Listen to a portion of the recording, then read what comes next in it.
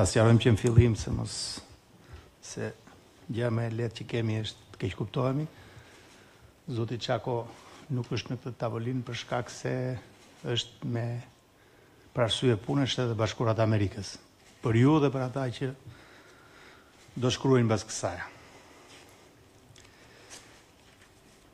I nderuar zoti kryeministër, nderuar deputet antar të Komisionit të Sigurisë, nderuar pjesëmarrës, jashtë çdo formalizmi që karakterizon thëniet dhe deklarimet në takimet zyrtare apo jo të tilla, mbi zotimet, objektivat, planet, strategjitë, vullnetet mbi çështjet e rendit publik dhe jo vetëm, në përgjegjësinë e ministrit brendshëm, të nderuar drejtues të Policisë Shtetit, duhet ju them se jam plotësisht i ndërgjegjshëm për rëndësinë themelore që ka sot rendi dhe siguria, si dhe sa e rëndësishme është përgjegjësia që kam dhe puna që unë si ministër duhet bëj në lidhje me këtë çështje.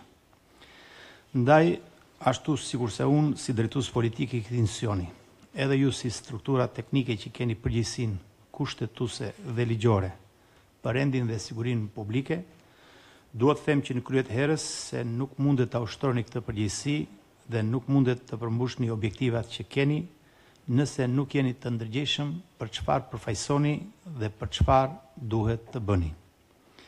Ti jesh punonjës i Policisë së Shtetit, pra ti jesh ai që me punën që kryen bën që jeta dhe pasuria e qytetarit të këtij vendi të jenë të pacënuara nga keqbërës të ndryshëm, do thotë që jetë duke ushtruar një funksion shërbyes publik shumë të rëndësishëm në mos më i rëndësishmi. Dhe është e logjikshme që ata që shërbejnë në këtë detyrë duhet të jenë më së pari persona me integritet të lartë personal dhe po ashtu duhet të kenë aftësi të spikatura profesionale. Dhe kjo, çfarë them, nuk është një sentencë formale. Të punosh për të ruajtur jetën dhe pasurinë e qytetarëve të vendit tënd dhe ta mbrosh atë nga keqbërës të ndryshëm nuk është një punë e lehtë. Përkundrazi, është një punë shumë e vështirë. Vështirësia është sa i shkon deri në sakrifikimin e jetës. Ndaj, nëse dikush nuk e kupton kështu qenien antar të Policisë së Shtetit, por përkundrazi e shikon atë si mjetin për të përmbushur interesat e tij të paligjshme, apo dhe më keq e shfrytëzon qenien e Policinë e Shtetit për interesa kriminale, është më mirë të largohet nga kjo organizatë që është një organizatë në shërbim të qytetarëve dhe të interesave të larta të vendit. Dëmi që i shkakton shoqërisë dhe interesit publik një punonjës policie i paftë, apo më keq akoma i korruptuar dhe ose i lidhur me krimin, është me pasoja shumë të rënda, se çfarë çdo zyrtar tjetër i shtetit do të dëmtonte me veprimtarinë e vet të paligjshme apo edhe kriminale. Ndaj, unë i kam shuar fort objektivit të vettingut në polici. Ky aksion nuk është një zotim im i thjesht e vetëm si vazhdimsi e procesit të reformimit të drejtësisë, përfshi edhe drejtësinë penale, apo për të fituar kredo politike qeveria ku unë bëj pjesë. Ky proces synon të pastroj sa më shumë të jetë e mundur policinë nga njerëzit e korruptuar dhe të inkriminuar në radhë parë, si dhe të largoj të paaftët nga kjo organizatë. Jam shumë i gëzuar që ky projekt ka marrë një mbështetje të gjerë më së pari në vetë radhët e punonjësve të Policisë së Shtetit. Nga ana tjetër, është rasti të theksoj dhe ju të mbani fort, shumë fort në vëmendje, faktin që procesi i vettingut njëkohësisht dhe para së gjithash synon të promovoj dhe të nxjerrë në dritë të gjitha ata djem dhe vajza, burra dhe gra të ndershëm, profesionist dhe me integritet, të cilët shërbejnë dhe drejtojnë sot në strukturat e Policisë së Shtetit. Ne do të mbështesim, promovojmë dhe punojmë fort me këtë grup profesionistësh dhe njerëzish me integritet për të rikonfirmuar besimin e qytetarëve tek Policia e Shtetit, besimi i cili është lëkundur me ngjarjet e muajve të fundit. Dëshiroj të theksoj sot para jush edhe një gjë shumë të rëndësishme për mua. Nuk kam asnjë ambicie personale për karrierë politike përmes ushtrimit të funksionit aktual. Jam plotësisht i realizuar nga kjo pikpamje. Ndaj e vetmja ambicia ambicje ime në ushtrimin e kësaj detyre është një Shqipëri më e sigurt për të gjithë, një Shqipëri ku nuk kultivohet kanabis, një Shqipëri pa krim të organizuar, një Shqipëri ku krimi ndihet gjithmonë i kërcënuar dhe ku së bashku shpëtojmë e sigurojmë më shumë jetë njerëzish dhe kryesorja, parandalojmë përfshirjen e të rinjve në rrugën e krimit. Një Shqipëri më të drejtë dhe më të sigurt. Do të mbështes dhe inkurajoj çdo që ka integritetin moral, kapacitetin profesional dhe dëshirën e sinqertë për punuar ndershmërisht në policinë e shtetit. Masat disiplinore, në përputhje me ligjin, të marra nga drejtuesit e policisë shtetit gjatë asaj periudhe të qeniesime në drejtimin e Ministrisë së Brendshme, kanë qenë në disa raste shumë radikale. Por gjithsesi, jam i bindur se ato kanë qenë të domosdoshme dhe në raport plotësisht të drejtë me dëmin e shkaktuar, si dhe janë në përputhje me qëllimin imediat për forcimin e rendit dhe të sigurisë, si dhe kthimin e besimit të qytetarëve tek policia. Sfida e dekanabizimit të vendit i jemi duke fituar përfundimisht. Në një bashkëpunim të ngushtë me partnerët tanë ndërkombëtar dhe kryesisht me strukturat policore të Italisë mike, jemi duke arritur një sër rezultatesh të mira edhe në luftën kundër narkotikëve. Rezultatet pozitive në këtë fushë dhe përgjithsisht në treguesit kryesor të kriminalitetit gjatë këtij viti janë ndër të tjera edhe merit e punës në ekip dhe një menaxhimi më të mirë të strukturave të policisë së shtetit në përgjithësi dhe në mënyrë veçantë nga drejtuesit e rinj të policisë së qarqeve. Siç e kanë bërë të njohur edhe më parë me kërkesën e qeverisë shqiptare, në fillim të nëndorit do të vendosen këtu në ministri për të punuar së bashku me ne, ekspert të FBI-t, si dhe të Ministrisë Federale të Gjermanisë dhe në vijim edhe nga disa vende të tjera partnere, të cilët duke punuar së bashku me ne do të na ndihmojnë për evidentimin dhe kapjen e drejtuesve dhe anëtarëve të organizatave kriminale, kryesisht atyre që janë të përfshirë në trafikun e drogës, armëve dhe në përgjithësi në krimin e organizuar, por edhe për goditjen e korrupsionit dhe pastrimit të parave. Së bashku prej 2 muajsh kemi punuar për të përgatitur një strategji dhe plan veprimi ambicios që synon realizimin e një operacioni të gjerë ndërinstitucional me përfshirjen e të gjitha agjensive ligjzbatuese në vend, të cilin shumë shpejt në ditët në vijim do ta prezantojmë edhe publikisht së bashku me partnerët. Jo për konformitet tradite, por sinqerisht duhet falenderoj partnerët tanë ndërkombëtar për ndihmën dhe mbështetjen e madhe që janë duke na dhënë edhe në këtë fushë. I nderuar zoti kryeministër, ekipi drejtues politik i Ministrisë së Brendshme, i plotësuar së fundmi edhe me 4 zëvendësministra të rinj, formimi dhe energjia e cilëve, besoj fort se do të jenë një vlerë e shtuar, së bashku me ekipin drejtues të policisë së shtetit dhe stafit të ministrisë kanë përgatitur dokumentin politik të prioriteteve strategjike të Ministrisë së Brendshme për mandatin e ri qeverisës, të cilin e bëjmë publik sot në këtë takim. Ky dokument, në përputhje të plot me programin e qeverisë që ju drejtoni, prezanton 10 prioritetet kyçe të punës sonë, objektivat dhe masat kryesore në zbatim të tyre dhe shoqërohet nga një plan veprimi i detajuar me kohën, mjetet, mënyrat për përmbushjen e tyre, çka do të thotë një herësh edhe më shumë transparencë dhe monitorim në punën tonë nga ligjvënësi dhe nga media e publiku. Ai është produkt i një analize të kujdesshme të arritjeve të deritanishme, të problemeve dhe të sfidave që kemi përpara. Ky dokument ndjek standardet më të mira ndërkombëtare dhe është rezultat i një bashkëpunimi të frytshëm me agjencitë ligjzbatuese në vend, profesionistët së drejtës penale, shoqërinë civile dhe publikun. Dokumenti i prioriteteve është konsultuar gjerësisht dhe ka marrë mbështetjen aktive të misioneve të asistencës ndërkombëtare pranësh si PAMECAS të Bashkimit Evropian, i CITAP-it të Shteteve të Bashkuara të Amerikës, si dhe oficerëve të kontaktit të disa prej vendeve anëtare të BE-s në Tiranë. Gjej rastin të falenderoj të gjithë dhe secilin prej tyre për kontributet me vlerë që kanë dhënë, duke bërë të mundur që ky dokument të paraqitet në përmbajtjen dhe formën që ka sot.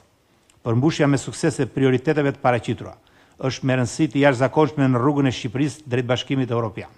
Si ministri i Brendshëm, inkurajoj dhe mbështes fuqimisht të gjithë punonjësit e Policisë Shtetit në punën e tyre fisnike në shërbim të qytetarëve dhe në zbatim të ligjit dhe vetëm ligjit, si rruga e vetme për ballimin me sukses të sfidave të ardhshme. Rruga që kemi përpara është e gjatë dhe jo e lehtë. Është një rrugë që kërkon shumë angazhim, punë dhe sakrifica. Jam i bindur se nëse të gjithë së bashku do të punojmë ndershmërisht dhe me përkushtim, me siguri që do të kemi rezultate shumë të mira. Puna që ne bëjmë për të siguruar rend dhe qetësi është drejt në interes të familjeve tona. Ndaj ju ftoj që t'i përgjigjeni me profesionalizëm dhe me përgjegjësi qytetare sfidave që na presin. Ju uroj të gjithëve shëndet dhe suksese. Faleminderit. Fjala për zotin kryeministër.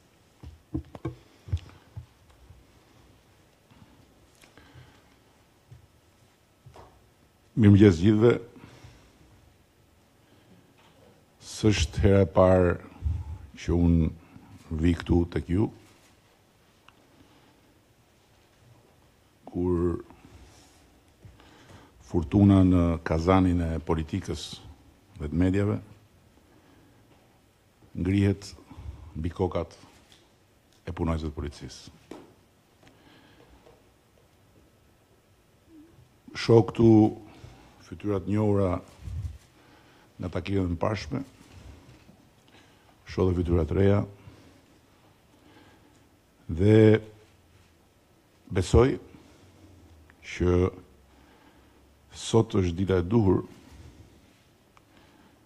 marrë parasysh edhe pasqyra e rezultateve të nëntmujorit për të ngritur disa çështje në vëmendjen tuaj dhe në vëmendjen e publikut.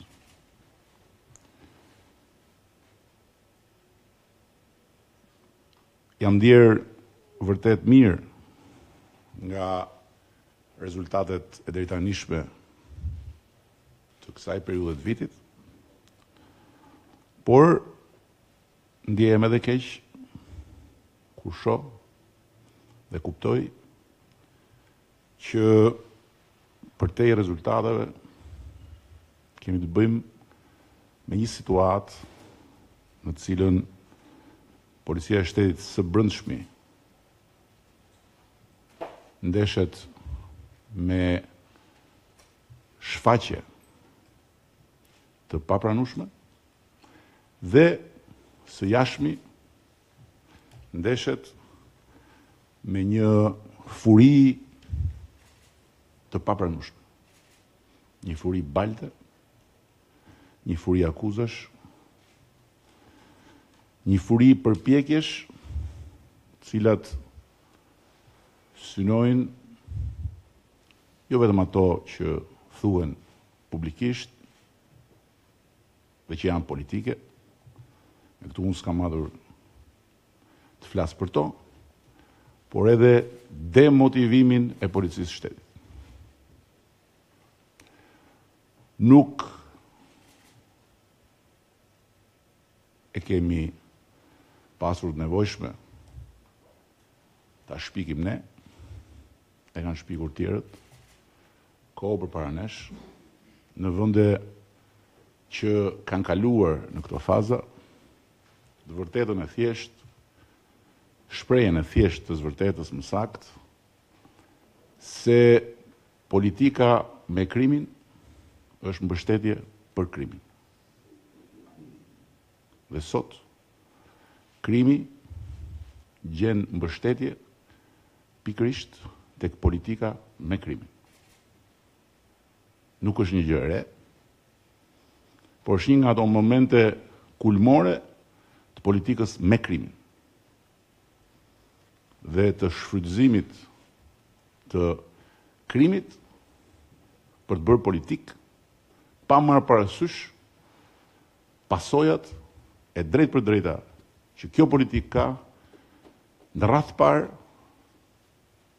në psikologjinë e uniformave blu dhe padyshim edhe në bashkësinë e njerëzve të zakonshëm që nga policia e shtetit presin shërbim dhe siguri. U bën plot 4 vjet që policia e shtetit është institucioni më i sulmuar në Republikën e Shqipërisë. Dhe thjesht për një statistik të bazuar në fakte, i kam kërkuar përpara pak ditësh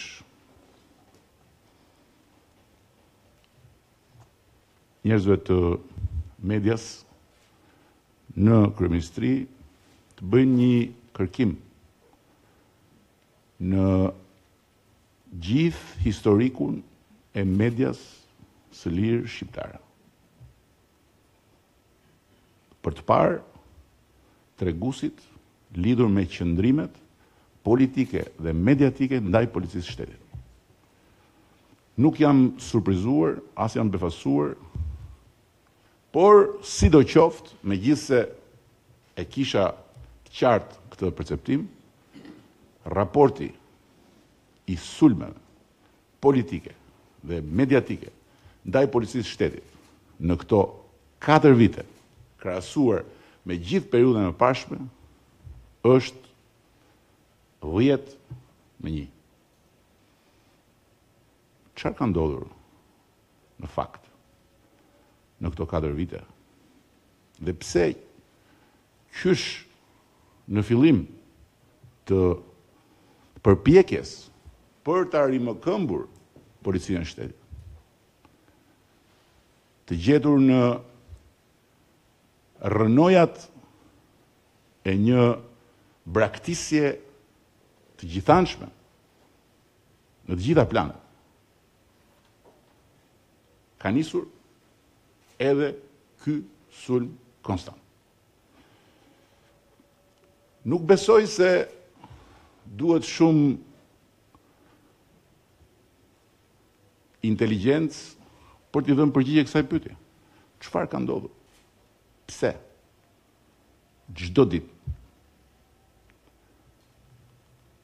rëndom në mëngjes dhe ndarë, policia e shtetit është vënë në një shënjestër të pandashme dhe është baltosur, akuzuar, sakatuar me fjalë pa pushim.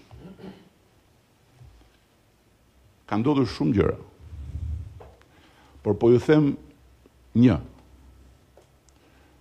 Deri tani, pa mbaruar muaji tetor i këtij viti, policia e shtetit ka sekuestruar nga duart e rrjedheve kriminale 35 milion euro, të cilat në vitin e shkuar, pra deri në fundin e vitit shkuar, ishin plot 47 milion euro. Para të sekuestruara nga krimi. Ndërkohë që në vitin 2013 nuk bëheshin as 1 milion euro. Atëherë, ka nevojë për koment?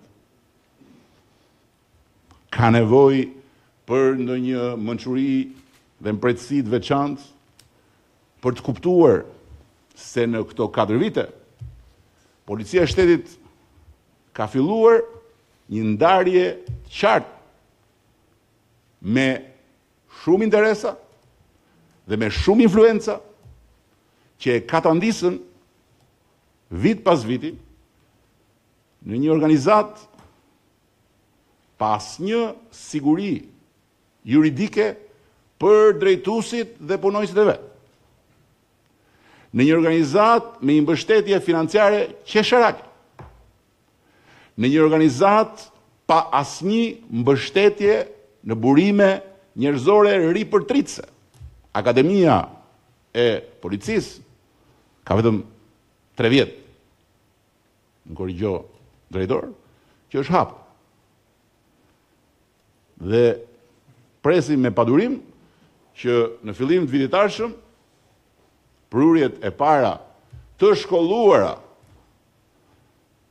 të vinë dhe të bëhen pjesë e kësaj organizata. Ndërkohë që deri në vitin 2013, prurjet në polici vinin nga partit.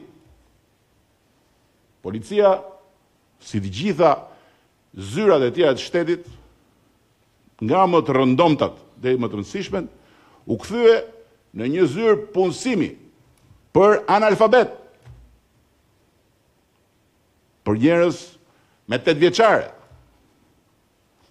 për njerëz të cilëve partitë në pushtet nuk i gjenin dot asnjë punë tjetër dhe thoshin ma merr ma vesh policë. Kjo influencë dhe këto lidhje janë këputur.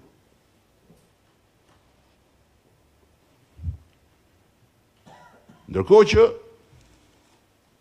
jo rastësisht, pavarësisht kësaj furie që ngrihet dhe ulet, po që kur nuk bie dhe qetësohet, Policia e Shtetit, nga institucioni më i pabesueshëm për qytetarët në vitin 2013, bashkë me gjykatat dhe prokurorin, për 2 vjet me radhë, ka dalë në anketimet e Komisionit Evropian, jo të qeverisë, institucioni më i besueshëm i shqiptar. Çfarë ka ndodhur? Le të çohet një drejtues policie i këtyre 4 viteve dhe të thot një dëshmi të vetme që nuk ka mundur dot të ndaloj një ministër, një deputet, një zyrtar të lartë, apo një biznesmen ose njeri me influencë nga ata që deri para 4 vitesh përshtynin tokë, mbasi mbyllin xhamin dhe iknin, kur i ndalonte polici rrugor. Nuk ka. Dhe më tutje, çfarë ka ndodhur? Natyrisht, këto që po them, janë aspektet pa dyshim të një suksesi me kosto, por të vlerësuar lart nga publiku, i cili nuk ha as bar dhe nuk ushqehet as me çorbën e kazanit politikës dhe të medias. Që do thotë se padyshim ka ndodhur dhe gjëra negative. Nuk diskutohet. Por ama, le të marrim kanabisin. Le të marrim kanabisin dhe t'i referohemi fakteve, shifrave, provave, jo propagandës, perceptimit dhe baldës. Po të hynë krahasimin midis shifrave të këtyre viteve dhe shifrave deri në vitin 2013, e di përgjigjen. E di përgjigjen. Ishte vetëm Lazarat dhe u hap gjithë Shqipëri. Kjo është një e vërtet e ngritur mbi një gjysmë të vërtet. Pra një vërtet publike, mbi një gjysmë të vërtet. Për arsyen e thjeshtë se vetëm në Lazarat, sipas raporteve të policisë italiane, Në vitin 2013, u kultivua një sipërfaqe prej 319 hektarësh dhe u prodhuan 900 ton kanabis. 900 ton kanabis. Tani, këto 900 ton kanabis, ku shkuan? Pse nuk i pam kur në televizor? Pse nuk i lexuam kur në gazet? Pse nuk i dëgjuam kur nga goja e atyre që në atë kohë drejtonin Ministrinë e Brendshme? Sepse ato ikën që të gjitha. Të patrazuara, të shoqëruara, u shitën matan detit dhe para të ndan andej dhe këtej detit, poshtë dhe lartë.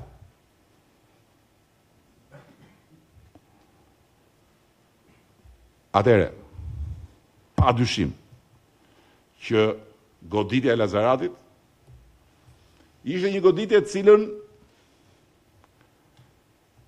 e morën përsipër me një kurajo që tjerët nuk e patën. Për 20 vjetë. Me një vullnet që tjerët nuk e treguan për 20 vjetë. Dhe me një vetdije për i vërtetës që ishte fillimi, jo fundi, i një lufte.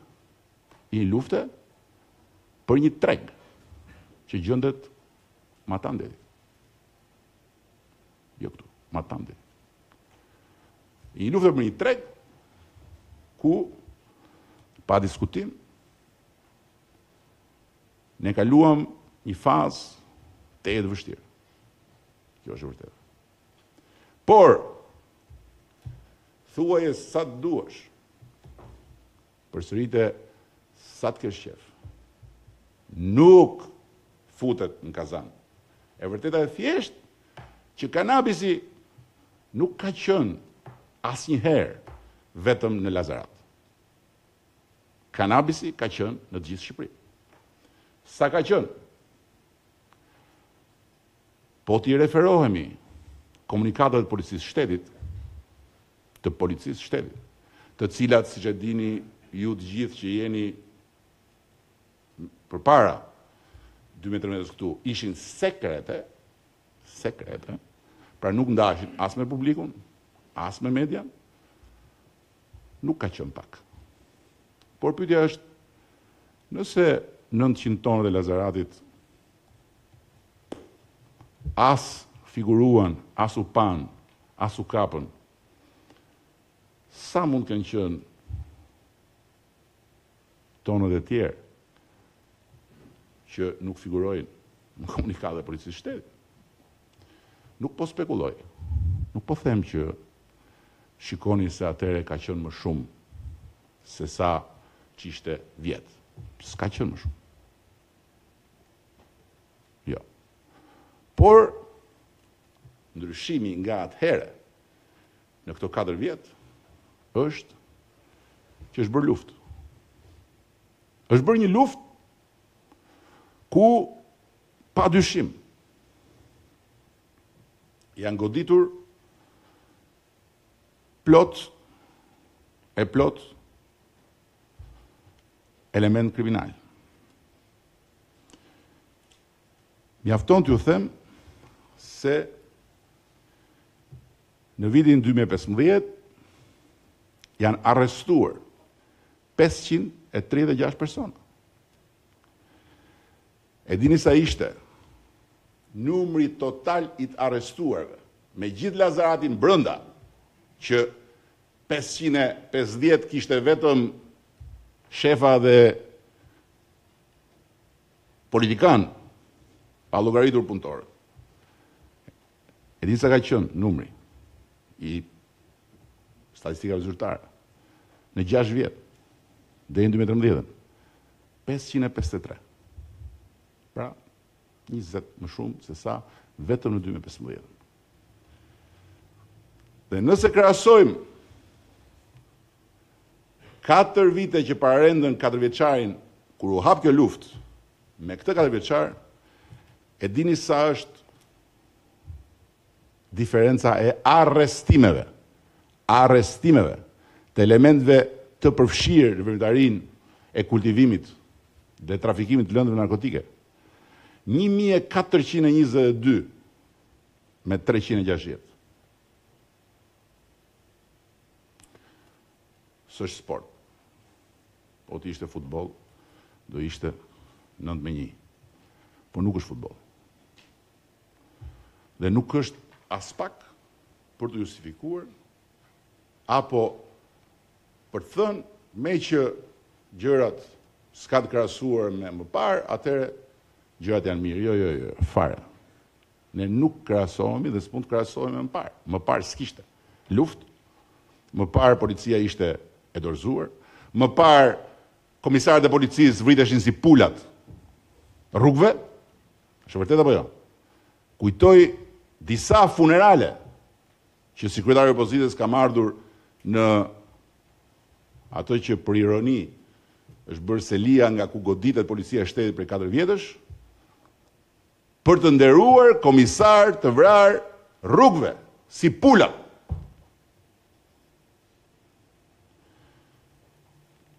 Flasin për vrasjet. Flasin, pa tjetër.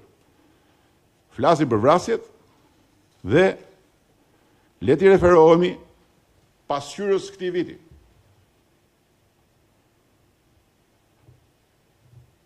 Numri më i ulët në 20 vitet e fundit i vrasjeve. 41. Ndërkohë që ka pasur vite në periudhën para këtij 4 vjeçari që shkojnë dhe 5 vrasje në javë. Ju e dini mirë. Natyrisht çdo vrasje është vrasje. Natyrisht që kur bashkë me ata që thyen qafën duke i futur plumbi njëri tjetrit dhe në ferr shkofshin që të gjithë, ka dhe viktimat pafajshme. Por ka një hendek mes realitetit dhe kazanit. Dhe nuk jetojmë në 2006 apo në 2012, kur numri i vrasjeve ka qenë çdo vit katastrofik. Jetojmë në një kohë kur çdo gjë e vërtet, plus edhe qytetari digjital dhe gjithçka e vërtet e pa vërtet, bum, në ballë të kazanit. Dhe sigurisht, kjo rrit perceptivi negativ. Ndërkohë që ne nuk kemi marrë, realisht, me kundër përgjigjen mediatike.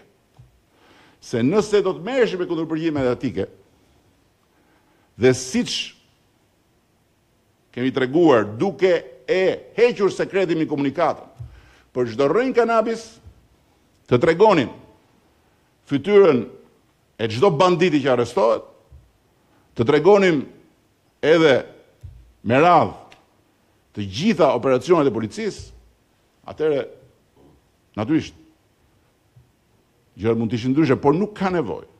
Për një arsye shumë të thjeshtë. Sepse njerëzit zakonshëm në këtë vendi nuk i bën dot kush për budallëj. E kam thënë dhe më vjen gjithmonë mirë ta përsëris.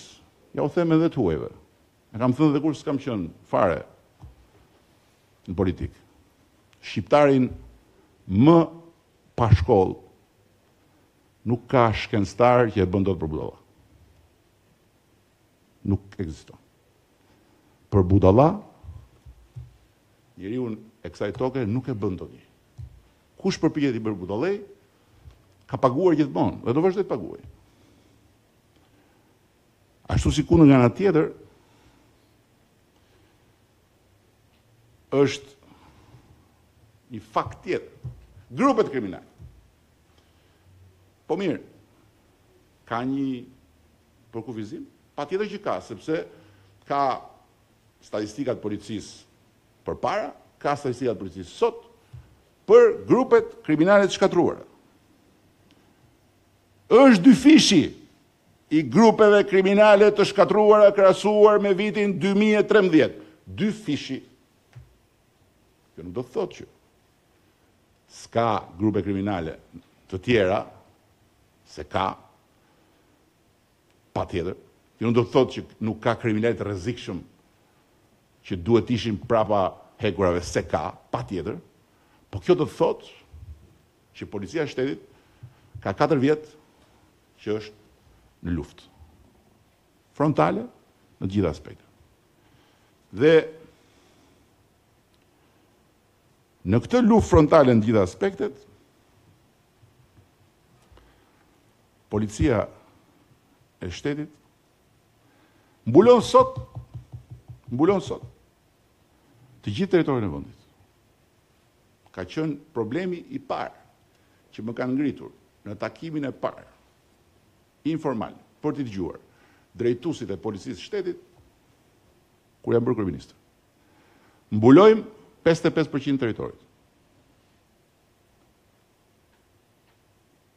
Dhe jam habitur. Pastaj, duke parë gjithë hartën e dispozitivit të organizatës, kemi parë që mbuloi 55% e territorit. Kemi një polici në zyrë të mbi ngarkuar. E vërtet ishte. Zyrat mbushur me shefa, me specialist, në teren, 55%. Sigurisht që gjitha këto janë një anë e medaljes. Ka dhe një anë tjetër medalje. Ka dhe një anë tjetër medalja, cilën për sa më takon, për sa në takon, asnjëherë nuk kemi refuzuar ta shohim në sy. Nuk kemi refuzuar të shohim në sy faktin që në këtë luftë, në mënyrë të posaçme me kanabisin, kemi një situatë që kërkon një operacion të pamëshirshëm brenda radhave të policisë së shtetit. Sepse është e qartë që krimi ka arritur të korruptoj punonjës policie, ka arritur të korruptoj njerëz në polici. Dhe unë i përshëndes dhe inkurajoj masat radikale. Nëse sot policia zbulon parcel me kanabis në Rinas, e gjithë zinxhiri aty duhet shkarkohet dhe të largohet nga policia. Kjo është e qartë. I gjithë zinxhiri. Sepse është e pamundur të justifikohet një prani e tillë në një fazë finale të operacioni kur një muaj janë zgjatur fluturimet me financim nga Komisioni Evropian, sepse partnerët ndërkombëtar që ndjekin operacionin nuk arrinin dot të bindeshin për çrrënjosjen që i është bërë kanabisit në të gjithë territorin nga të gjitha fotografimet ajrore të pa kufizuara. Dhe ishte një teori që ndoshta duhet ta shtym edhe për tetorin për të parë deri në fund se mos ndoshta është një lloj bime tjetër që vjen e ku diun historira. Bukuri, këtu jemi. Për pak ditë mbaron historia dhe do të shikojmë rezultatet. Shërënjosje e pa mendueshme, që nuk erdhi nga hiç, erdhi nga 4 vjet luftë. Erdhi nga 4 vjet eksperiencë. Lufta me krimin nuk është një veprimtari që mund ta bëj as dikush në televizor, as unë në zyrë, dhe nuk bëhet as me fjalë, as me dokumenta qëllimira, sepse është një ndeshje. Nuk fitohet në tavolinë, fitohet atje. Nuk fitohet në tavolinë. Jeti është dhe kundërshtari. Janë forcat e tua, janë dhe forcat e ti. Ka avantazh, ka dizavantazh. Dhe në rastin konkret, dizavantazhi krijohet, siç ishim mësuar ta shikonim dhe në kampionatin e futbollit, nga blerja e lojtarëve të tjetrit. Kjo është e qartë. Plani kombëtar ishte sintezë e një eksperience dhe qartësi për të dhënë goditjen finale. Tani, unë s'dua të bëj spekullime, po ka ndonjë njeri të arsyeshëm që nuk e mendon ç'do të thonë kjo goditja finale? Do të thonë miliona, 10 miliona, 100 miliona euro. Kjo do të thonë. Do të thonë mbyllja me forcë e një tregu shumë tërheqës. Tani, në këtë tregun shumë tërheqës, këto forcat që po lënë tregun, do shikojnë.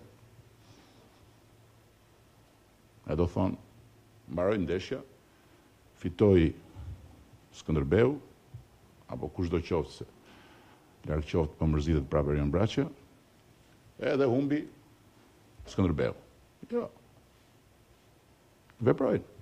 Kanë format e tyre. Ama një gjë është e sigurt, që sot ne jemi më të bindur se kurrë që mbi bazën e kësaj lufte, faza e dytë, të cilën e kemi lajmëruar qysh në korrik, për t'i shkuar tani pas, jo më rrënjve, jo më parcelave, por rrjeteve të pasuruar me to, dhe pasurive të tyre, është operacional. Dhe do të vazhdoj. Do të vazhdoj kundër elementëve kriminal, kundër rrjeteve kriminale, do të vazhdoj dhe kundër elementëve të inkriminuar në policinë e shtetit. Nuk do shpëtoj njëri. Nuk do shpëtoj asnjë punonjës policie që gjithë jetën ka punuar në polici, edhe që ka pasuri të pajustifikueshme. S'ka si shpëtoj. Nuk do shpëtoj. Ju siguroj. Vetimu në policinë e shtetit është për të ndarë qartë dhe prerë të njomët me të thatët. Shapin nga sheqeri.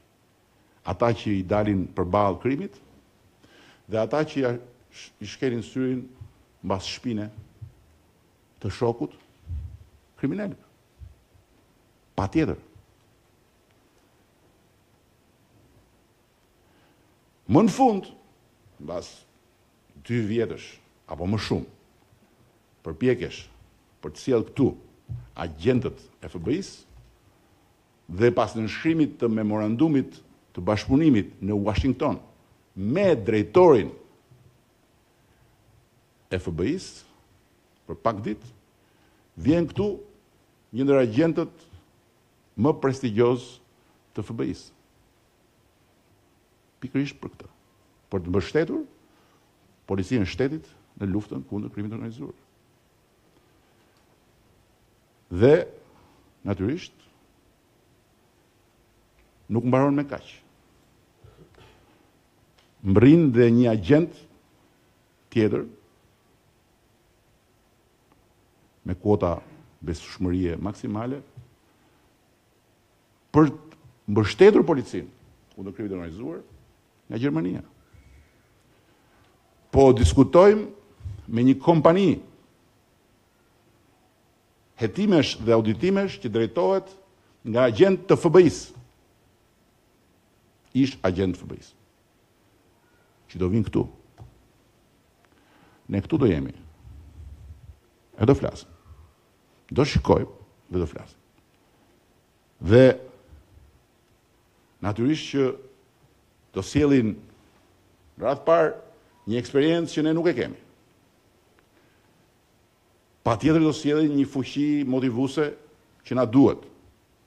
Por do sjellin dhe instrumentat e tyre operacional për vettingun policinë e shtetit. Nuk do ketë drejtues policie që nuk do kaloj testin. Dhe ju e dini që do me thënë të kalosh testin e FBI-s. Ka dhe një instrument për sinceritetin, kur je përgjigje. Ju e dini, poligrafi.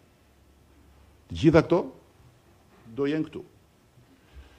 Dhe këtu do të shkojmë më tutje me një plan shumë të qartë. Me një plan shumë të qartë, duke shfrytzuar maksimalisht eksperiencën, bazën që kemi vendosur në të luftë, dhe patjetër me padurimin që të përfshijmë edhe prurjen e parë të burimeve të reja njerëzore të specializuar në Akademinë e Re të Policisë në strukturat hetimore në radhë parë, po edhe në struktura tjera sipas specializimit tyre. Vetëm një gjë duhet thënë, jo për të justifikuar çfarë do qoftë, por për të vënë gishtin vërtet deri në fund në plan. Policia e shtetit në këto 4 vite ka dhënë një dëshmi shumë qartë. Në këtë territor nuk ekziston një frymë e gjallë që nuk kapet. Nuk ekziston. Në këtë territor nuk ekziston një bos, një kapo, apo një tërësi elementësh të rrezikshëm që nuk kapen. Jo. Në këtë territor nuk ekziston akoma një drejtësi që i lë prapa hekurave. Po të ishte dëgjes me publikun, që s'është dëgjes dhe natyrisht s'mund bëjmë dëgjes, dhe t'i kërkoj çdo burri dhe çdo gruaje këtu që ka eksperiencë në fushën e betejës, të dëshmonte se cili do mbante fjalim të gjatë për sa raste policia i ka futur nga dera e gjykatës dhe gjykata i ka nxjerr nga dera tjetër.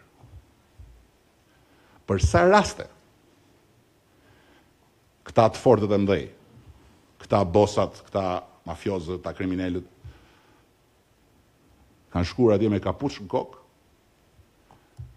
dhe kanë dalë duke i thënë atyre që i kanë shkuar atje, tani do flasim bashkë. Nuk ishte gjë më të shëmtuar. Nuk ishte gjë më fyse. Nuk ishte gjë më degraduese nga i pamja e perceptimit për policinë e shtetit. Se sa ajo video që doli gjithandej nga Elbasani. E papranueshme. Por, nëse këtu në Shqipëri do kishte prokurori dhe gjykat në lartësinë e betejës, nuk do kishte ardhur dita të shkojmë atë video.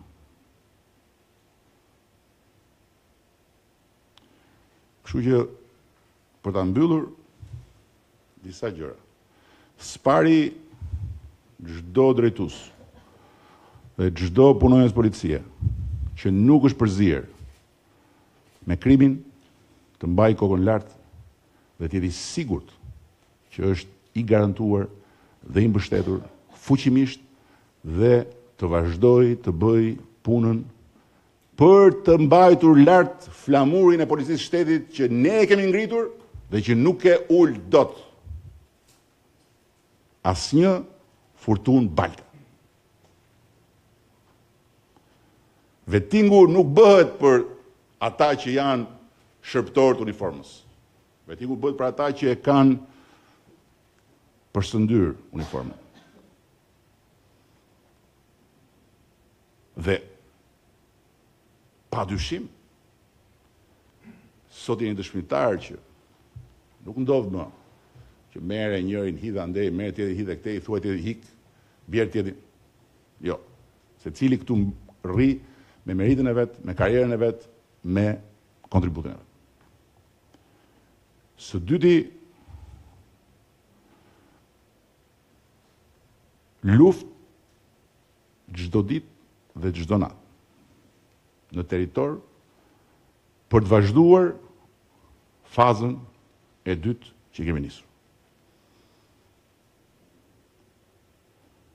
Për të vazhduar kapjen dhe çuarjen deri te dera e gjykatës të atyre që janë në kërkim me çdo çmim. Unë do i propozoj qeverisë që të vendosi çmim për kokën e çdo të kërkuari në Republikën e Shqipërisë. Kush e denoncon dhe mundson duke denoncuar kapjen e tij, do paguhet në të gjithë territorin e Shqipërisë. Nga ana tjetër, pa diskutim, maksimumi duhet bërë, duhet vazhdoj të bëhet në raport me qytetarët. Në raport me njerëzit që tek policia në rrugë kanë parë fytyrën e ndryshimit, kanë parë burimin e besimit dhe që kanë nevojë të vazhdojnë të besojnë, duke parë edhe më mirë, se ka edhe shumë më mirë për hir të vërtetës.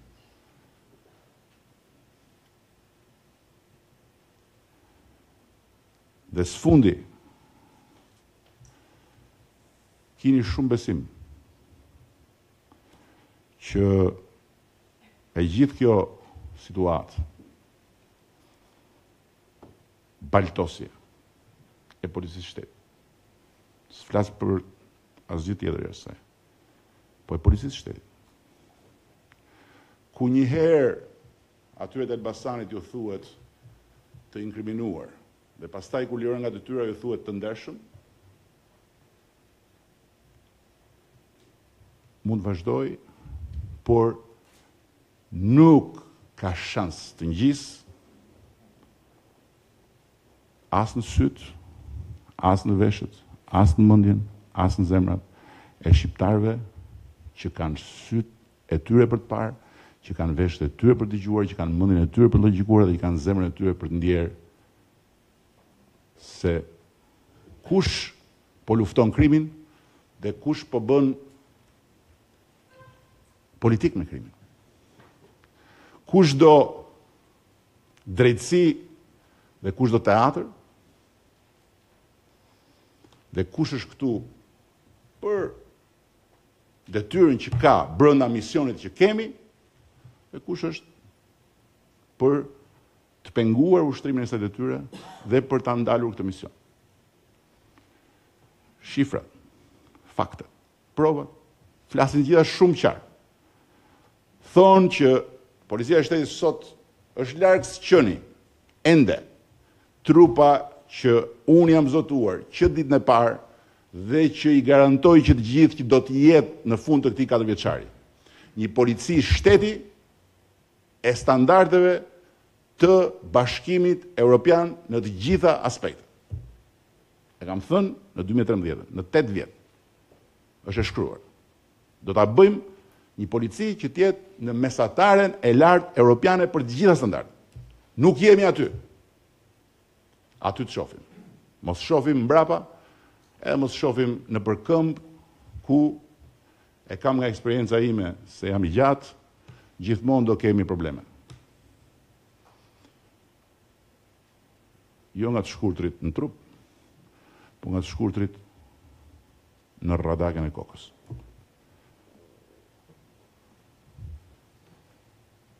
Unë ju falenderoj, jo që erdhët se edhe dielën ju e keni ditë pune, por ju falenderoj për gjithçka që ju bëni, për gjithçka. Dhe ju siguroj që sot, më shumë se 4 vjet më parë, më shumë se 3 vjet më parë, më shumë se 2 vjet më parë, më shumë se 1 vit më parë, më shumë se 1 javë më parë, unë kam bindjen e plot që kjo është një luftë që ja vlen për Shqipërinë. Është një luftë që ja vlen për të gjithë fëmijët e këtij vendi.